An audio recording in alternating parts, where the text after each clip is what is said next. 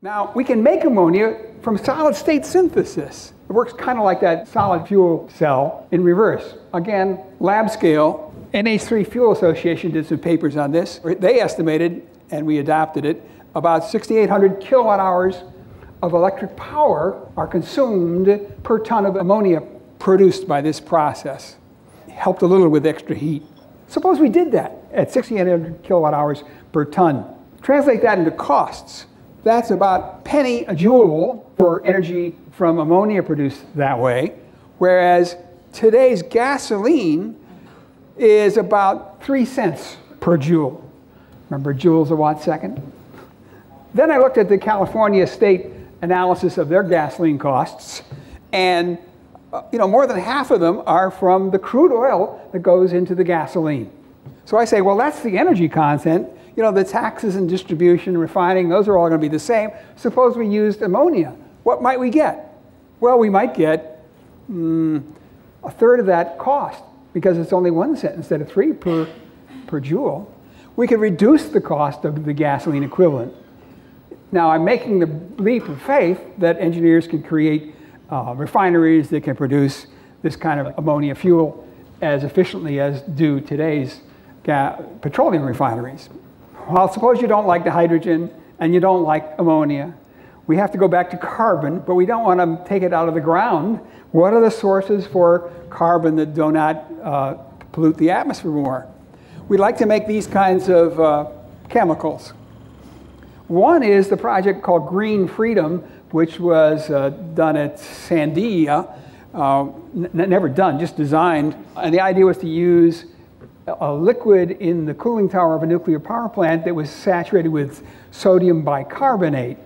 When sodium bicarbonate is heated, it exudes CO2. That's how baking powder works in your kitchen. So you can capture that CO2. A guy named Jim Holm in the thoriumapplications.com website has another scheme using the cooling canals of a nuclear power plant, such as the one in Florida, to do the same kind of thing. So that's a potential way to do that. Of course, we can also do that by getting carbon from agriculture. Now, farming produces about 3 tons of dry biomass per acre per year, no matter whether it's switchgrass or corn or trees. And about half of that is carbon. But let's not burn it. Let's not do what the ethanol people do. Let's use the carbon in it to be the carbon that's going to go into one of those hydrocarbon fuels. We'll add hydrogen to it in order to create the fuels. We'll get about a 3-to-1 fuel improvement ratio doing that. About 1.7 tons of biomass would yield a ton of fuel. U.S. farmland is about 1 billion acres. We use already about 1 billion tons of fuel a year. We'd have to reduce that a lot in order to be able to satisfy our fuel appetite in the U.S. But on the other hand, if we didn't burn coal, we wouldn't have so much diesel fuel burned in trains. Half of the train traffic in the United States is hauling coal to power plants. We can electrify the rest of the railroads. We can do better. So we might be able to live with that source. Cattle dung is burned in a lot of countries for fuel, but it's a source of carbon. Same thing. World cattle dung is about 2.5 gigatons per year. That could make a lot of fuel if we could collect it and burn it. So there are other sources of waste hydrocarbons that we can consider as sources to make carbonaceous fuels. In summary, I say, try and develop this technology. And I advocate public domain ownership of the R&D of the first 5 years. Produce and export it. Zero out coal plant CO2 emissions. Synthesize climate neutral fuels. Avoid the contentious carbon taxes that mean that the meetings such as Durban never succeed. Improve world prosperity by raising people out of energy poverty and that check the overpopulation growth. Reduce the radiotoxic waste from the existing things and use the world fissile stocks of excess weapons grade plutonium and U-235 and so on to help start up these reactors. Use inexhaustible thorium fuel, which is available in all nations, giving energy security, and create a walk-away safe reactor. Again, cost is the important thing. We need to have energy cheaper than coal. The designers of that reactor are probably in this room. So I ask of you to remember there's a tipping point here. If you have energy cheaper than coal, we can solve that world climate and population problem, because it will be in the economic self-interest of 250 nations to buy those cheaper power sources rather than burning coal. If we don't make that, and people find they want to continue burning coal, then we'll have the scenario that was outlined by Dennis Meadows and the Club of Rome. Thank you, Robert. This is Bob Savinsky from the University of Huddersfield. Unless I missed it in your talk, you didn't give a comparison of the cost of electricity from a molten salt reactor with that of conventional nuclear, nor from the nor a comparison with the cost of using thorium, for example, in more conventional nuclear reactors. I just wondered if you could comment on that. We know the capital cost of a conventional reactor is about $5 per watt today, and the cost of fuel is trivial. So a typical uranium reactor today is competitive with coal, hydro, natural gas, about 5 or 6 cents a kilowatt hour. So it is a valid and reasonable source of power today. Thorium has been used to sort of enhance the lifetime of the fuel rods in previous reactors, and I see no reason why that wouldn't work as well. I was looking at the cost for for a lifter reactor, for a thermal molten salt reactor. As far as I'm aware, that really breaks down into the cost of building the reactor and building the reprocessing. And I was wondering if you had any figures of the ratio of those costs. The best I could do was to find those examples I showed you. I don't think we can get a really good cost estimate until we have a really good design, to be honest. I think, however, that the single fluid reactor is bound to be a lot less expensive, and it's probably going to be the first to market. That was a fascinating talk. It's Bryony here at the front. I would just say, though, that I think the second half of your presentation gave me great hope and was really fascinating. The first half, where you talk about the costs of renewables, I don't see this as a competition between renewables and nuclear. I think they can be complementary and work together.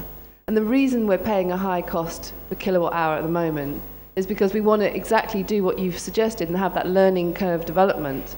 More deployment, costs come down, and you find different ways of integrating it into the grid.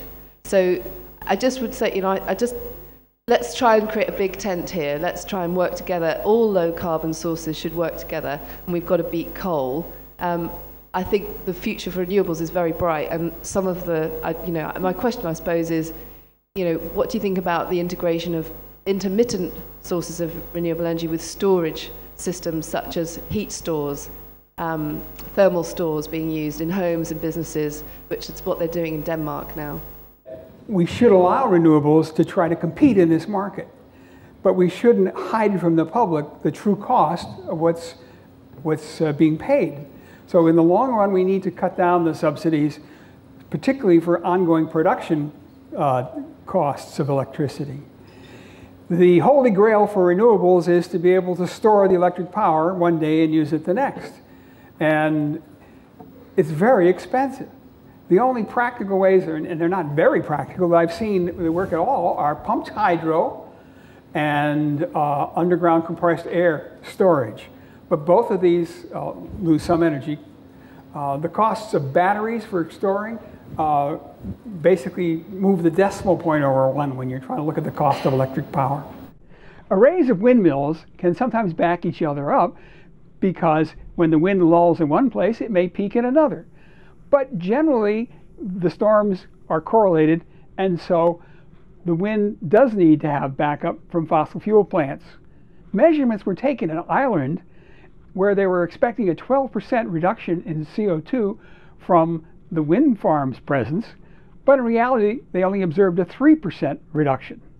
The reason is that the fossil fuels that had to back them up had generators that had to start and stop, and that causes more fuel to be consumed. By analogy, in the US, we have cars that have mileages of, say, 20 miles per gallon for city driving and 30 miles per gallon for highway driving. It takes more energy to start and stop the car, just as it takes more fossil fuel energy to stop and start the fossil fuel generation plants. I'm going to talk to you today about using the byproducts of fluoride reactors for medical care, and in particular because I am an oncologist and treat cancer patients for the use in cancer, although we might sneak a couple of non-cancer things in there. So I am at the University of North Carolina in radiation oncology, also in computer science, and today I'm representing the E-generation.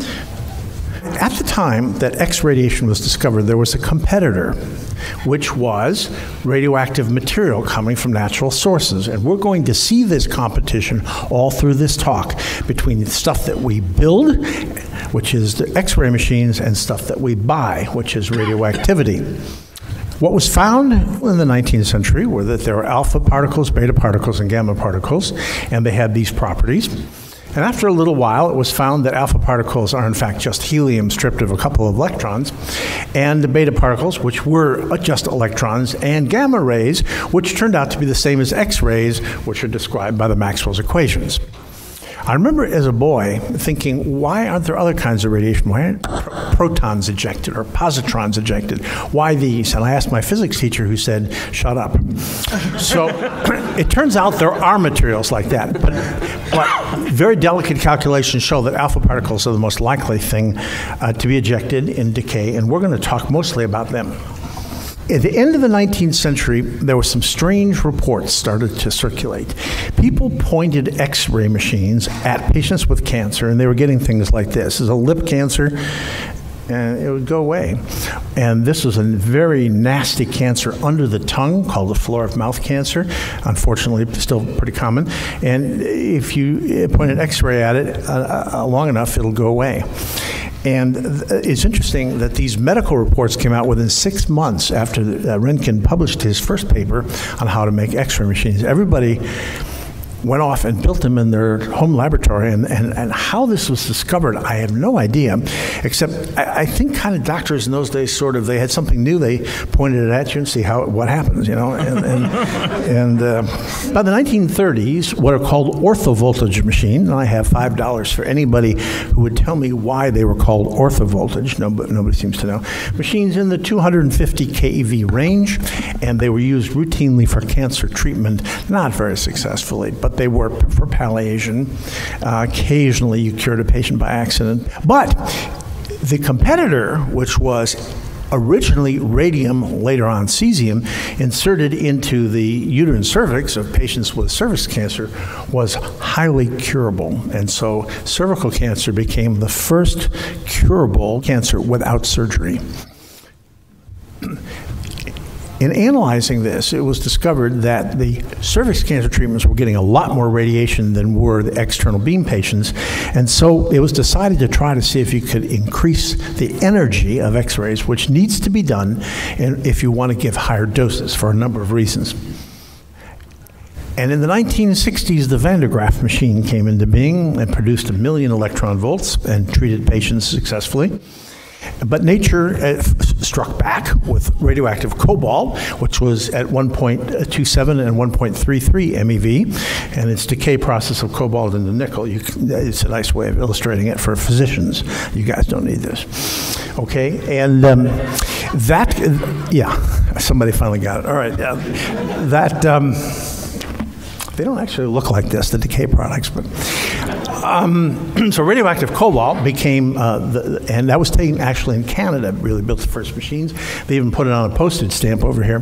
And I am old enough so that I trained on treating patients with radioactive cobalt, and we did cure a lot of cancer with it. There's no question about that. But in time, that gave rise to the Betatron, which would crank energies up to 35 million electron volts, and I'd like to also point out decibel level to 100 100 decibels at least.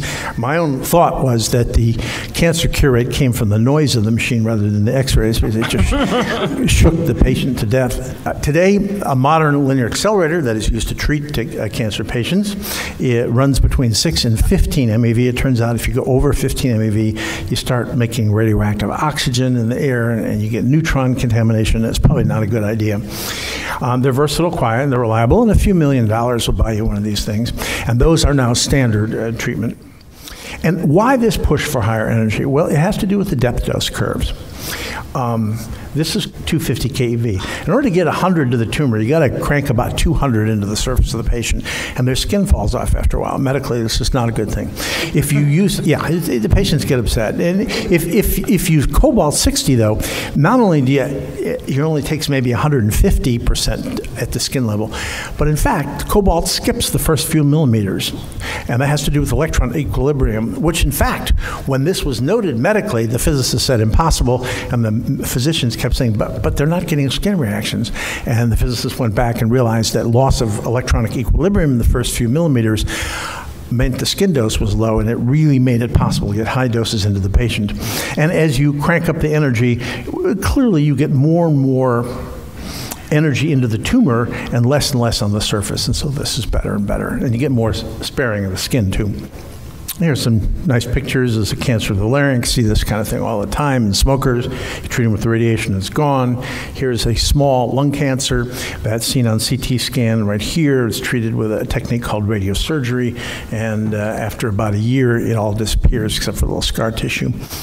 Here's an advanced lung cancer, which was the thing I specialized in so much, where there were big amounts of tumor right on the mediastinum, and you treat it with radiation, and sometimes you get a response like that, and the patient will be cured. Here's a terrible breast cancer. I saw a lot of these in the early days, and been treated with radiation and cured of the disease. Another particle that was used was the beta particle, or electrons. Electrons have a terrifically nice thing that they just fall off like a waterfall, and they don't go very deep. There's very little skin sparing, though. And so somebody with a very extensive skin cancer like this, you treat it with an electron beam, and you can cure them. And you don't want to use an X-ray here, because if you point an X-ray through here, it'll go through the brain. Now, that's not a good thing. But can we do better than X-rays? The answer is yes. Here's protons.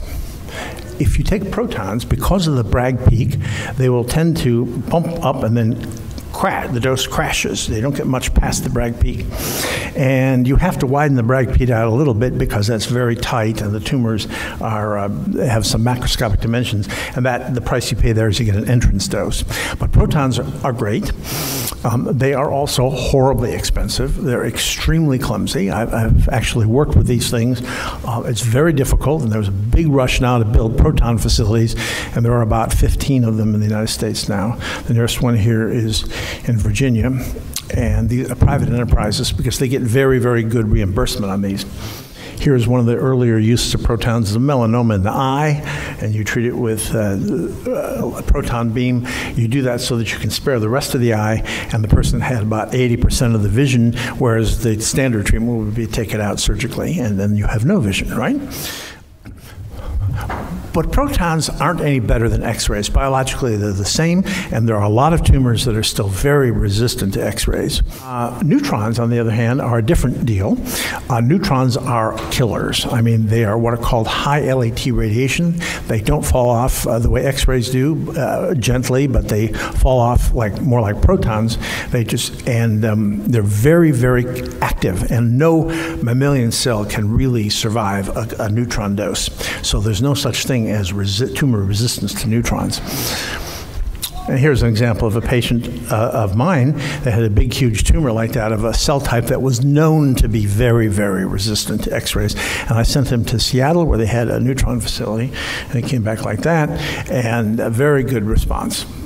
But you can do better. The trouble with neutrons is they're very difficult to control. These are uncharged particles. It's hard to collimate them. It's hard to deal with them. But supposing you have high LAT radiation with charged particles, let's say carbon-12. Let me go back here. Then you can get a dose distribution curve like this, where you have no entrance dose and no exit dose, and it's almost like a surgical knife. You can go in there with a carbon beam of high LET particles, and you'll kill everything in that section. Here's a schematic of one of them, and I added a little device in here just to kind of show you what the problem was, and in case you don't understand what I'm talking about. Here's a blow-up of the picture.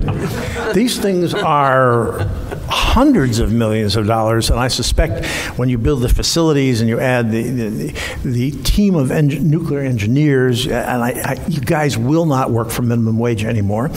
It turns out these things are horribly expensive, and as far as I know, there's only one or two in the world. And because they're so large, they're very difficult to work in a medical environment.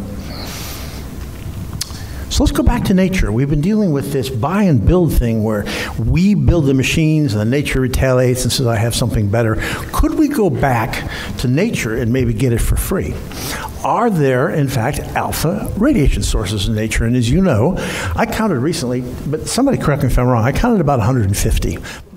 All right, so carbon boron neutron capture has been done. That's where you flood the patient with boron, you put neutrons in there, and you can kill the tumor very nicely, and it was catastrophic because you can't keep the boron out of other areas, and patients died hideous deaths, and this was tried multiple times and given up. But there might be a better way. Antibodies to the tumor. Antibodies carrying nuclear weapons to the tumor. And why does this work? Alpha particles are deadly because so much energy entering the cell destroys it. And I did a little calculation here. A stick of dynamite has an energy density of about 1,000 joules per cubic meter, and a single alpha particle is a density about the same because its range is so short that it will destroy an entire cell. So if it only takes one alpha particle to kill a cell, you're in business. So people are considering this for leukemia. The standard way to treat leukemia these days, if you have aggressive leukemia, is to give a whole lot of drugs to kill all the bone marrow and then new bone marrow transplant. This is not pleasant, and I can tell you that from personal experience because I went through this 3.5 years ago. These are not good things to put into people. An alternative is antibodies attached to nuclear weapons that will destroy the patient's bone marrow, but not much of anything else if the antibodies are primed only to do the bone marrow, and then transplant them. And there are a lot of research going on this area. One just published a few days ago by Actinium Pharmaceuticals that uses actinium-225, which is, in fact, I think the wrong isotope. So the properties the alpha particles have to have, availability, a half-life that's medically usable, and it turns out bismuth-213 and actinium-225 are among some of the best, and they're only available in lifters. Now here's a decay scheme of uranium-233, and actinium-225 and bismuth-213 are prominent in the decay scheme, and that is about the only way you really can obtain this stuff. So one of the things about the lifters is we may be able to make materials that are good for leukemia, that are good for other kinds of cancers, and maybe someday that will be the way we treat metastatic cancer disease by having antibodies of high specificity carrying little nuclear weapons to destroy the tumors. Skipping very quickly to diagnostic nuclear medicine. There is technetium-99M, which is the backbone, the workhorse of nuclear medicine. This is the kind of thing you do. Here's a patient that we thought was cured, and then a few months later, that's what his bone scan looks like. Very unfortunate for the patient. The reason this works is that bones have these cells called osteoblasts in them, and they take up calcium like crazy if there's inflammation, which there is when the cancer's in the bone. They also take up technetium because they don't know the difference. They also, by the way, take up radium as well. And so there is a drug, an alpha emitter, Xofigo, which is out on the market and is FDA approved. But there's a critical shortage of technetium. It is made overseas. It is made in aging reactors that require enriched uranium, which we can no longer export after some date. I don't know what the exact date is. We can't export that. And it turns out, and this fits into your talk, that one of the byproducts of technetium, of the lifter is this stuff here.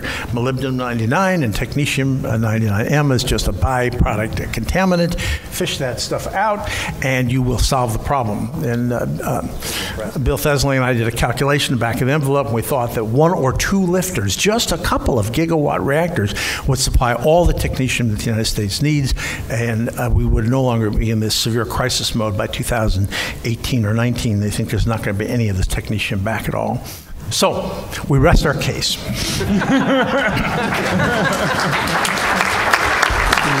You gave leukemia as an example of one of the conditions that would be treatable by some of these advanced ideas.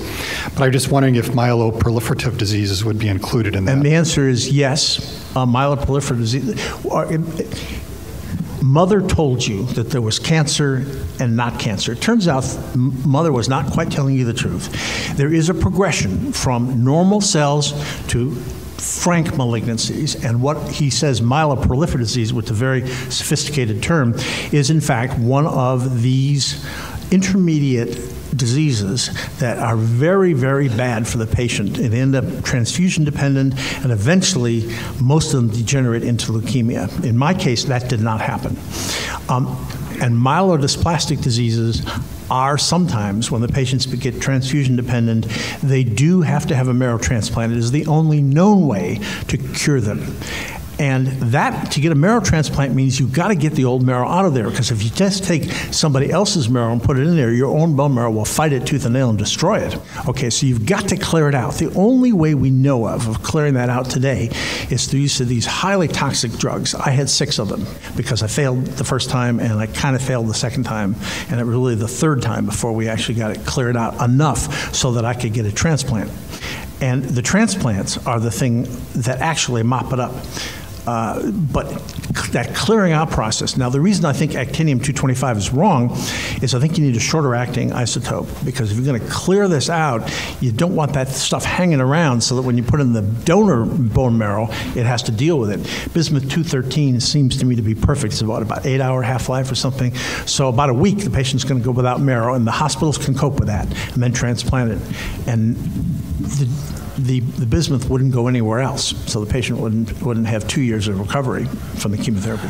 And may I make the business case for you, Julian? With an 8-hour half-life, is there any point in trying to get that from a solid-fueled reactor? You actually get it from actinium, is where you do it. Yeah, and if I might add, think about how many millions of dollars per kilo something that hangs around for only 8 hours and is only present in trace amounts, like less than 1 picocurie, in a whole load like of the uranium in the Congo. Think about how many millions of dollars per kilo that will add up to. So if that's not a business case, I don't know what is. Well, one of the things I was intrigued about is if you look at the list of things that are made by a lifter, they include platinum, so that's another waste metal, right? All right, both entertaining and informative. Thank you very much, gentlemen.